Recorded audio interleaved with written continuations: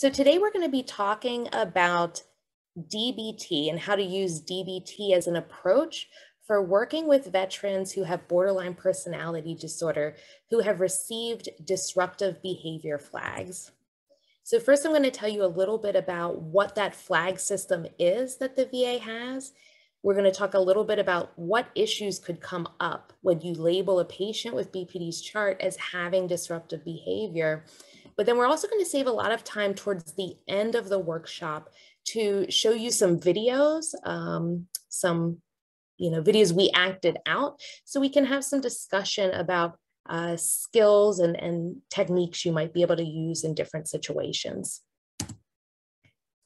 So for those that aren't familiar, the Veterans Health Administration, or the VA, is the largest integrated public health system in the US, and it utilizes a really extensive connected electronic medical record database. There's over 6 million veterans enrolled in the healthcare system across almost 1,300 facilities. Now, as part of the efforts to improve identification of patients who may be at a higher risk of either hurting themselves or hurting others, the VHA developed a patient record flag system. So there's different flags that can be issued and assigned to a patient's chart. One flag indicates the patient is at acute high risk for suicide. Another flag indicates that the patient is at acute high risk for disruptive behavior. When those flags are then assigned to someone's chart, they're viewable by all VA providers and staff when they then open that patient's electronic medical record. So the flag system is meant to be a systems level safety program focused on prevention instead of punishment. And it was designed to help improve provider safety when you're providing care for patients at higher risk of violence. The flag system hasn't had a lot of research, but it has been found to be heavily used, often with guidance to provide police protection for providers. And providers in general have indicated satisfaction with the system. So between the two categories of flags, there are a lot of differences. With a suicide risk flag, they are administered by a suicide prevention coordinator, and they're evaluated every 90 days. They're reviewed every 90 days to see if the chart should be added, the flag should be added or removed. Disruptive behavior flags are administered by the Disruptive Behavior Board and the person who coordinates that. And they aren't reviewed, they're only reviewed every 2 years. And at that point, at the 2 years, they'd evaluate to see if the chart can be, if the flag could be removed or not. One of the things we'll talk about that we think could be one of the biggest issues or discrepancies between them is when you get a suicide risk flag, it really indicates greater access to care. The suicide prevention coordinators are trained in multiple interventions to help with suicide prevention. They're going to check in multiple times. There's going to be multiple evaluations, sometimes weekly, especially after release from inpatient mental health. And there's just a lot of access to care that comes with those flags. Whereas the disruptive behavior flag can indicate a decrease in access to care. When you receive one, it can limit where you're able to receive care. You might not be able to go to a CBOC anymore, which is a community clinic. You might have to go to a main hospital. You might have to check in with police first. You might not be able to work with certain providers. So it can be a decrease in care, and the disruptive behavior coordinators do not have training in providing intervention for this group. So there's no sort of coaching on how to reduce these problematic behaviors. There's not discussion around working on anger or managing behavior. It's just sort of risk assessment, and then the charts, flags put on the chart. So there has not been a lot of research in this area. However, when there has been a few studies that did chart reviews for patients who have received disruptive behavior flags, personality disorders has been in the top 2 or 3 of the diagnoses, most common diagnoses for multiple chart reviews.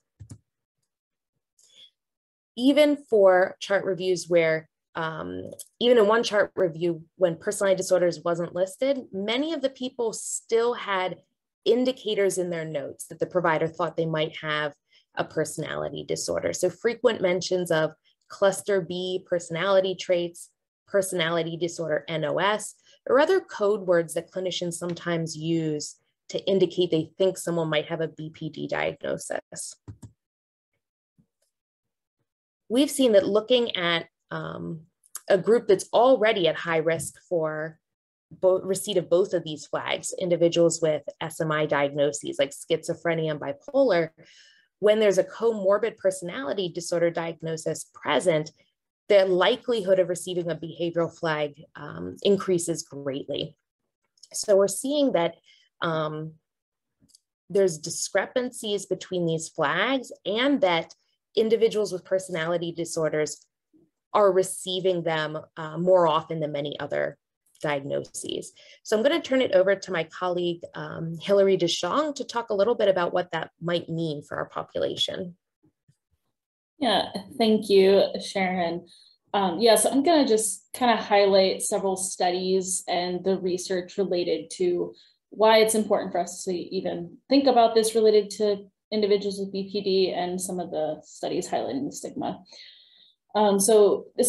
First, I just want to kind of touch on the research, and a lot of this is actually pretty recent stuff coming out in the sense that there's not really a good way that we actually assign flags. And as Sharon kind of highlighted, there's not a lot of training for clinicians and health practitioners on how to discuss this therapeutically with their patients.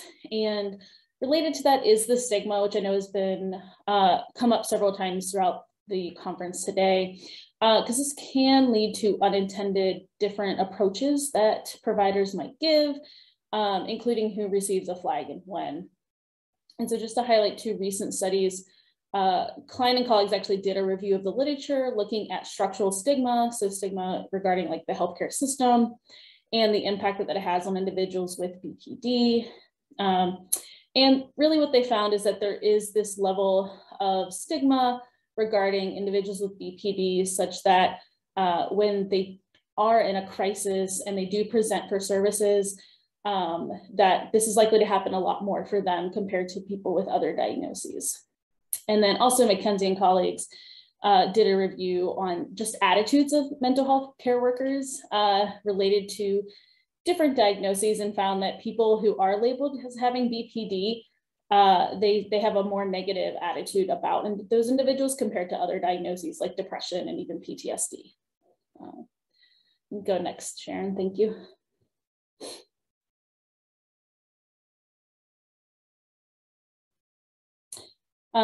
Just to highlight some additional research, is that some of that was very recent, but even as far back as 2013, we are seeing a lot of articles coming out related to what is the experience of people with BPD. And in this one actually got to be like a more qualitative approach and asking people what their experiences were. So just to highlight that, we've been aware about this for a while. We can go on, Sharon. How does this relate back to the flags, particularly behavioral flags, is that there's a lot of research coming out related to BPD and also other groups of individuals who are underrepresented. So some research coming out with sexual minority adults, in that individuals with who identify as a sexual minority are actually more likely to get a BPD diagnosis, and this is regardless of their actual symptom presentation. So not only that, but often when you have men with BPD, they are actually seen typically and rated to be more dangerous and evoke more fear compared to women with BPD. And in the VA, obviously we're working with a lot of men or male presenting individuals. And so this is something we want to be very aware of, that we may be more inclined to very quickly assign that behavioral flag because it evokes fear in practitioners. So just kind of give it all that, flags are likely to be given at disproportionate rates for individuals with BPD, and they're less likely, or are likelier differences depending on things like race, sex, and gender. So what are those possible impacts? Obviously there's stigma associated with the diagnosis, and as Sharon pointed out, also stigma associated with getting that flag. So it's kind of this compounding effect. It also compromises privacy and can restrict their care, as Sharon went over. And patients don't know how to address it when it does happen, or like, how do you approach getting removed from your chart, things like that. So it's on there for at least 2 years. And the other side of the slide is really just some actual real life examples of reasons people have been given behavioral flags. So everything from raising your voice to like physical violence. Yeah, so just to give you guys some examples. Next, thanks, Sharon. So with that, I do want to turn it over to my colleague Chelsea, who's going to look at this from the, not so much the research perspective, but more of like what are vets and veterans saying. Thank you. Hi, everyone. So as Dr. Zhang had said, we wanted to think also about what are people with lived experiences of these disruptive behavior flags, thinking about this issue. And unfortunately, there really isn't any qualitative or quantitative literature out there to help guide us. So we turn to what opinions are being posted and talked about publicly. So what we're going to share next are just some different views that have been posted publicly on social media by folks who've experienced or have concerns about disruptive behavior flag systems. So I won't read through all of these, but you see one that says, "I'm being affected by the VA disruptive behavior you reported in the past, help." One that says, "I think the VA disruptive behavior system has major flaws and needs to be overhauled. No accountability, no transparency, and lots of loopholes for staff to use it to retaliate." So a lot of concerns about confusion and secrecy with this. Oh, thank you. Over here, you see one that says, "Under VA policy on patient record flags, federal bureaucrats classify that as threats based on difficult, annoying, and non-compliant behavior."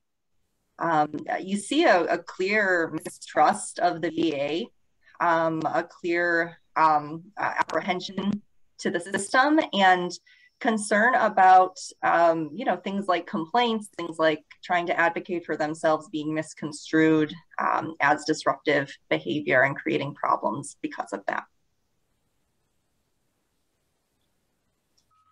Right about now, the Disruptive Behavior Committee is meeting to decide how to handle me. VA employees are filing disruptive behavior reports against vets who threaten suicide, file complaints, or complain about claims that are backlogged. Where can I find regulations on this Disruptive Behavior Committee? Shouldn't every hospital follow the same procedure? So you just see a lot of concern from veterans in the VA healthcare system that there's no regulations, it's not transparent, as well as that they don't feel their confidentiality is being maintained, that things are getting given to law enforcement, and that they can't advocate for themselves about issues within the healthcare system, or even potentially disclosing suicidal ideation. So just to summarize, while there are certainly benefits, and providers like a lot about the flag system, and it is one of the ways to help providers have protection when working with potentially violent populations. On the other hand, those with lived experiences are really reporting finding them not helpful, and at the very least that they're confusing and clearly quite stigmatizing, which I think for our folk with BPD is particularly problematic, because this is a population who is struggling with expressing anger, regulating their emotions, managing their interpersonal communications, and being within this especially invalidating system with these disruptive behavior flags becomes pretty problematic. So what we propose is a way that DBT skills can be valuable to managing this system. And what we'll be spending the rest of the workshop in our time today on is how providers can be better equipped to address behaviors before they get to the point of needing a flag, as well as we'll talk about how to use skills so that flags could potentially be more therapeutically implicated and utilized for accountability, support, and reinforcing skill use rather than a confusing and punitive system. So I will turn it over to my colleague, Rebecca Lusk, for this next portion. Good afternoon, everybody.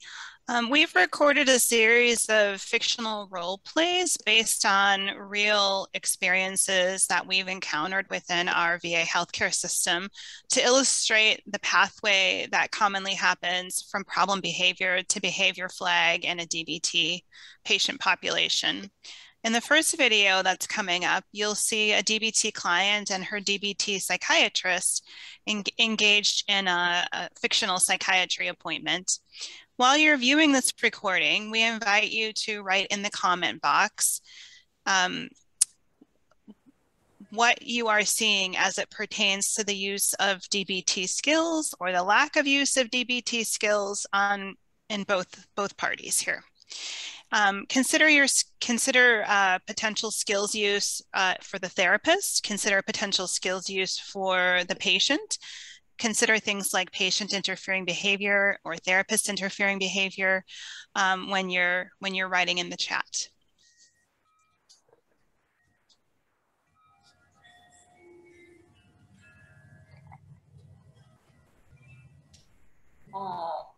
Hi, how's it going today?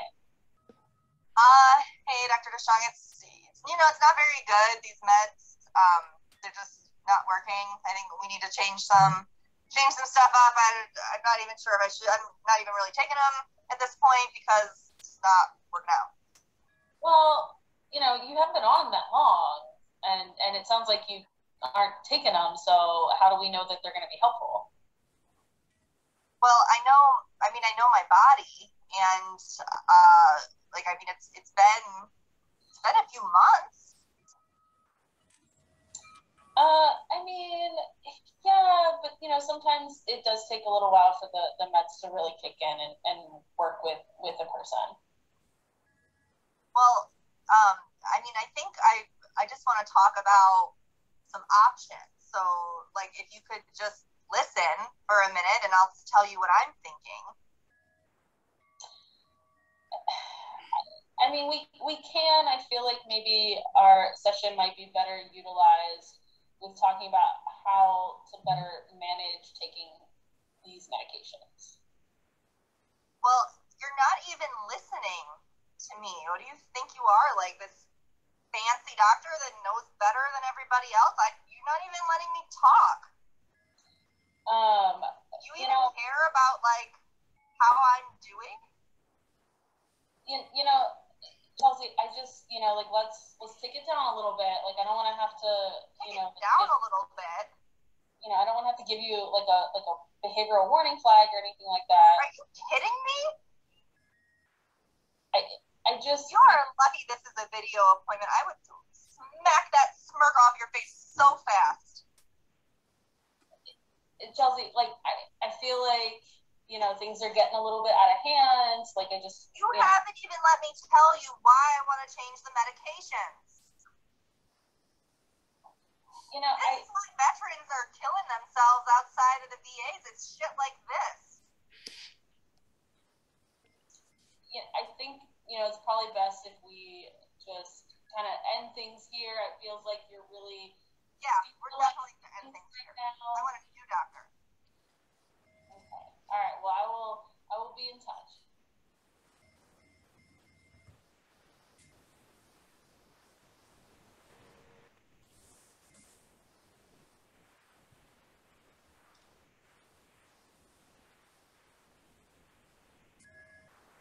Rebecca, did you want me to go to the next video? Okay. In the second video that's going to be coming up next, you'll be seeing the DBT psychiatrist, the same psychiatrist you saw in this video, consulting with the DBT therapist for this patient.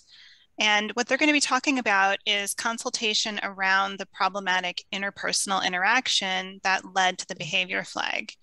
Again, in the chat box, we invite you to comment on effective use of skills and or therapy interfering behaviors.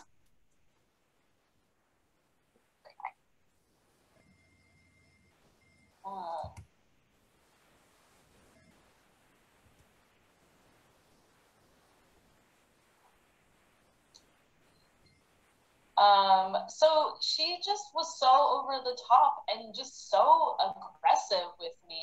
I had to give her a behavioral flag. Like, she was just being too much, and we don't need to deal with that.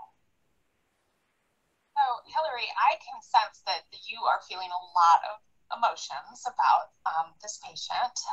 And I'm also hearing some words and some terms that might be a little bit judgmental. So I'm wondering if maybe we can look at the behavior that's causing you distress. What is the behavior that she was showing up with? I mean, she threatened me. She said she, if we were in person, she would actually be violent with me. Okay. Yeah, there's probably a lot of reasons why perhaps she showed up with that behavior. It might be helpful for us to look at the emotion behind it, and maybe we can address that emotion with her in therapy. I mean, I guess she just needs to accept that she's getting this flag and just needs to figure out a better way to talk to her care providers. So maybe together, you and I can talk about some behaviors that we would want to see from her that might be more effective, and then maybe we can help coach her on that. Okay, yeah, we can do that.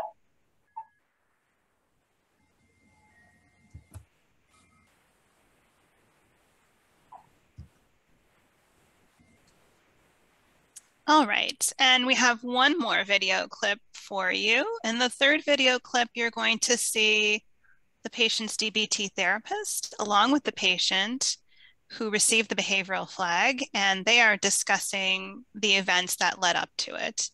And then again here, we invite you to comment in the chat box about what DBT skills you see being used. Maybe there are some skills that you don't see being used that you as a DBT clinician would want to try, or maybe as a DBT somebody with lived experience you would want to receive from your therapist in this experience. So if you have those thoughts, please go ahead and put them in the chat box.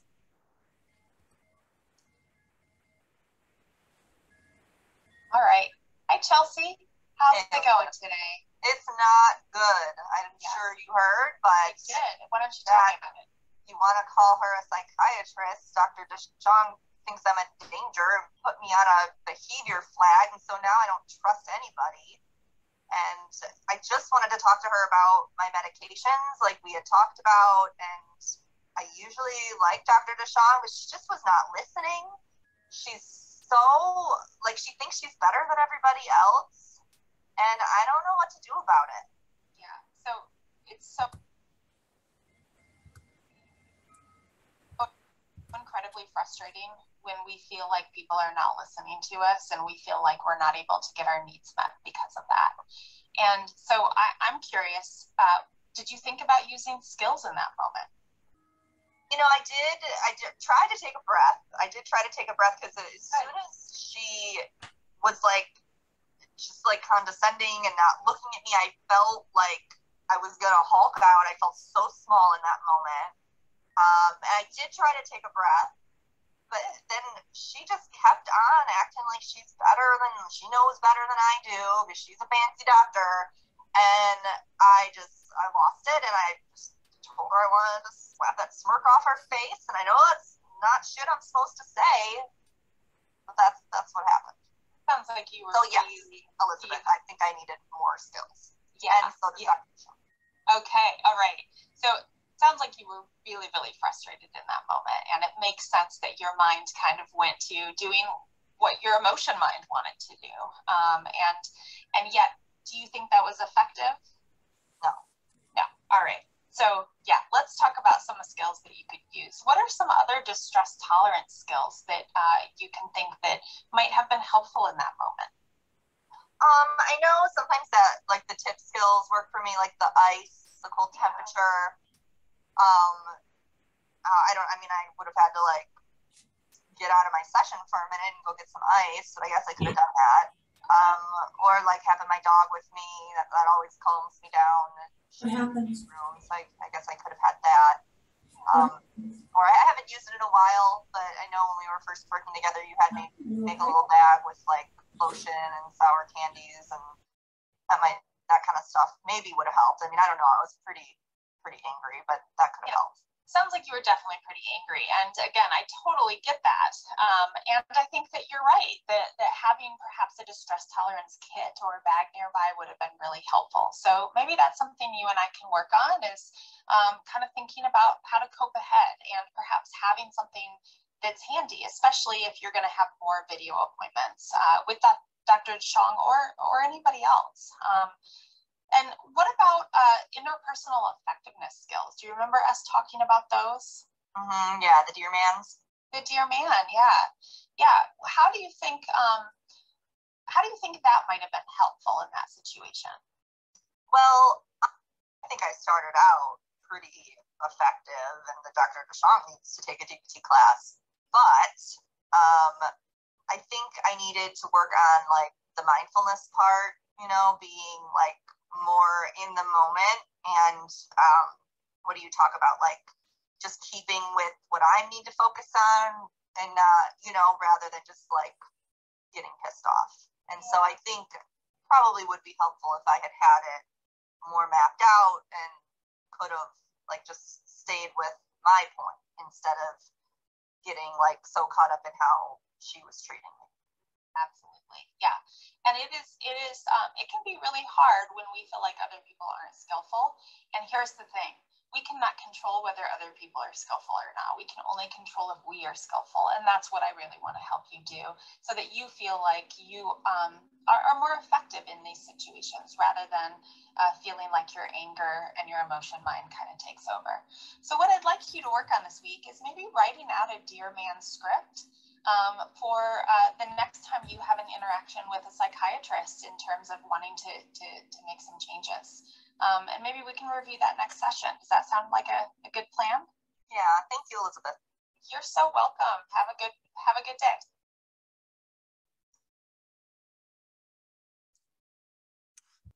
All right, so in the previous 3 video clips, we observed a fictional role play between a DBT client, a DBT psychiatrist, and the DBT therapist.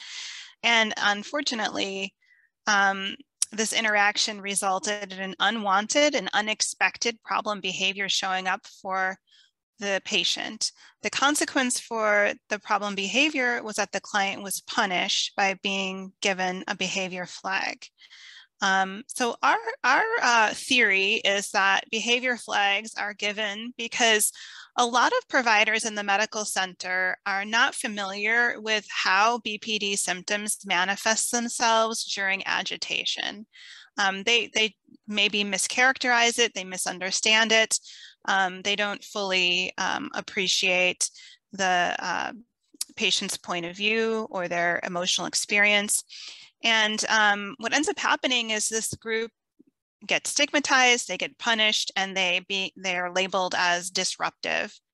The patient population who receives these flags is restricted from some healthcare. They're being given limits in terms of what they can and can't do within the medical center once they receive these flags. But the problem is that they're not receiving treatment intervention. They're not receiving referrals to healthcare providers who can really evaluate them, who can really maybe help them with advocating for themselves. They can't receive the coaching they might need to get themselves out of these situations and back on, or get off the behavior flag status. And so one of the things that we would like to propose as part of this presentation today is helping to educate our our medical center staff on interventions that might be appropriate, helping to orient them to better understand what behaviors they're seeing and how those may be addressed, helping them with effective application of skills, and just general knowledge about how to work with people who have agitation. So we just would like to hear from the group at this point. If you'd like to chat in the chat box, or if you would like to unmute yourselves, what do you think are some of the factors from the role plays that you saw, you directly observed, that might have led to the outcome of the patient being punished and given this behavior flag? I think the threatening statement about, you know, if we were in person, I'd rip your face off. That can be pretty triggering, especially for some of our providers. So, absolutely, that's sort of a scary thing to hear.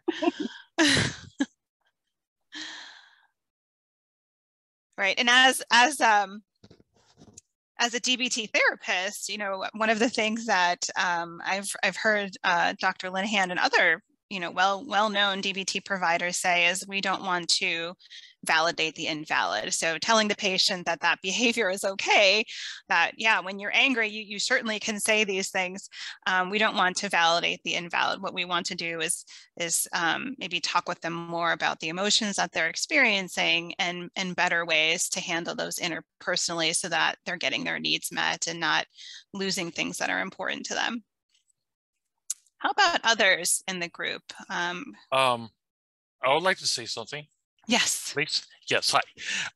I'm a peer support specialist here at downtown LA, and I would say about a week ago, I was conducting a HUD-VASH screening for a veteran, and before conducting the screening, I looked over his notes, and when I opened up the his file, it did actually have a behavioral flag, and I was looking over what had happened, and I took, you know, precaution as far as how to approach the veteran. So when I spoke with the veteran over the phone, and I could hear that he was a little bit upset about what the situation would have happened about him losing his home.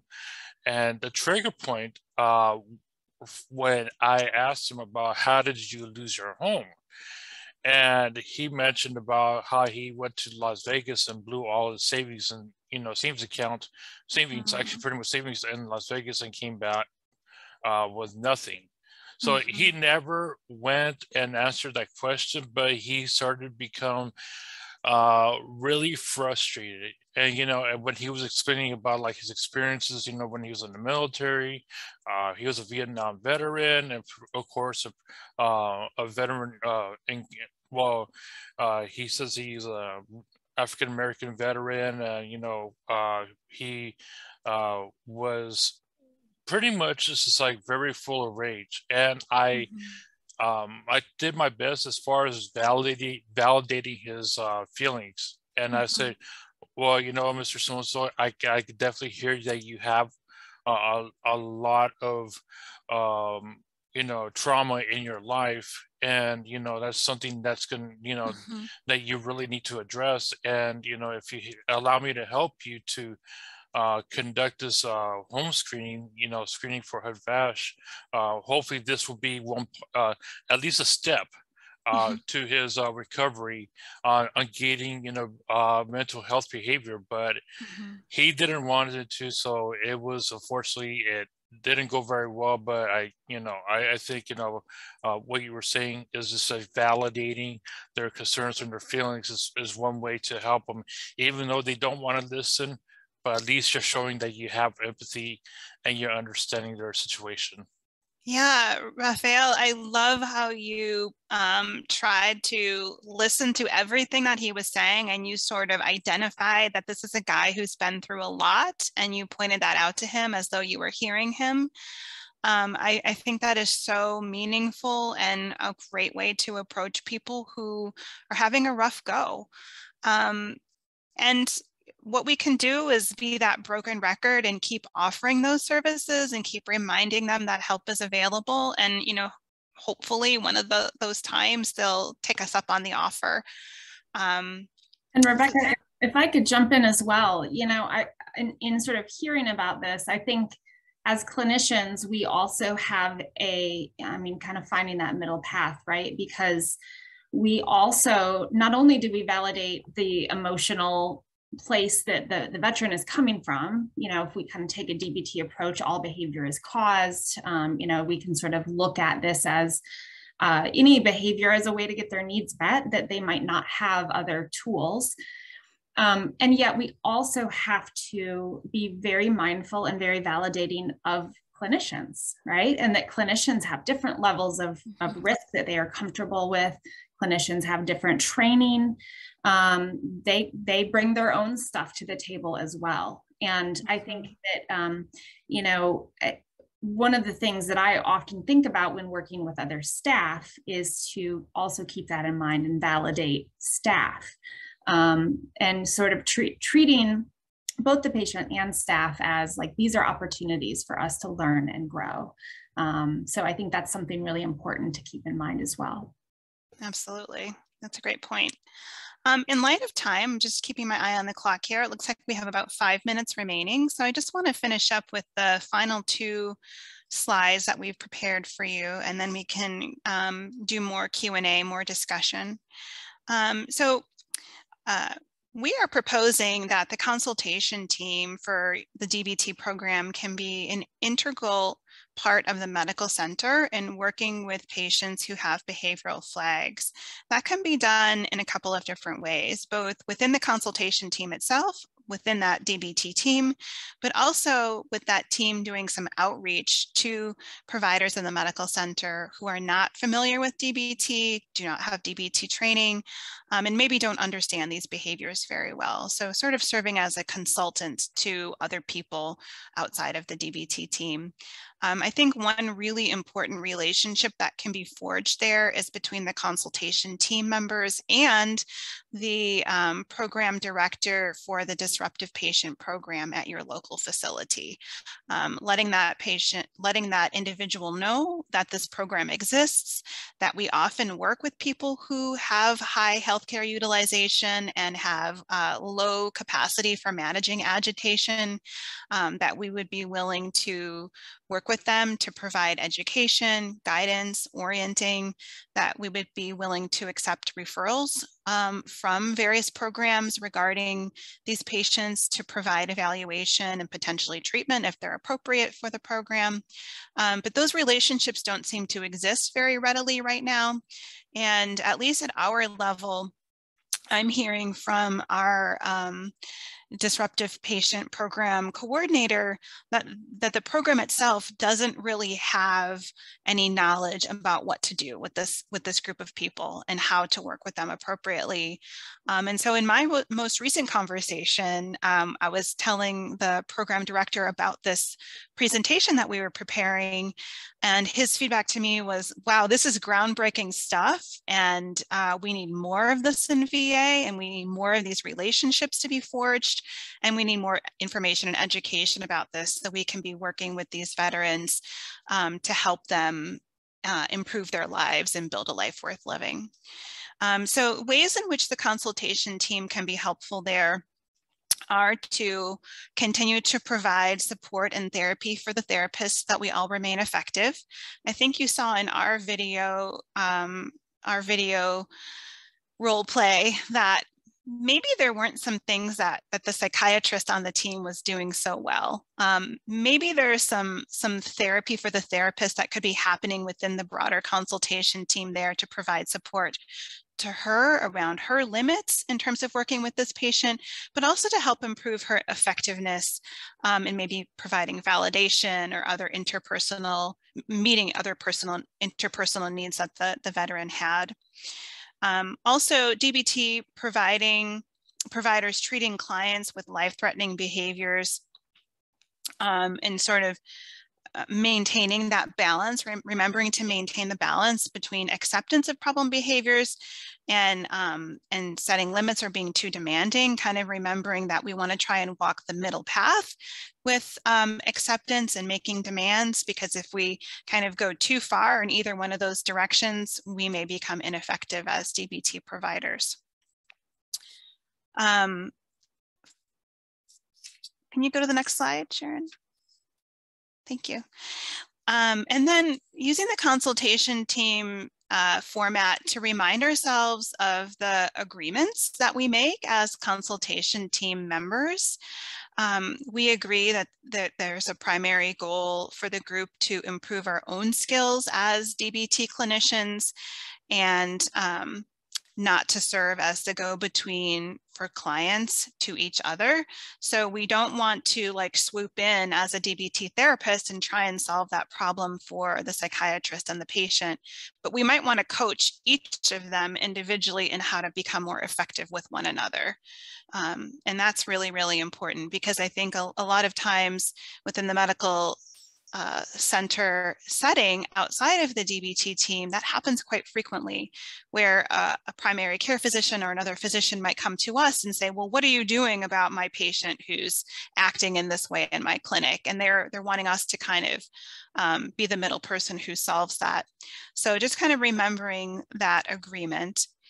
For the therapy for the therapist portion, we can always help each other sort of remember, do you know what is needed in a situation?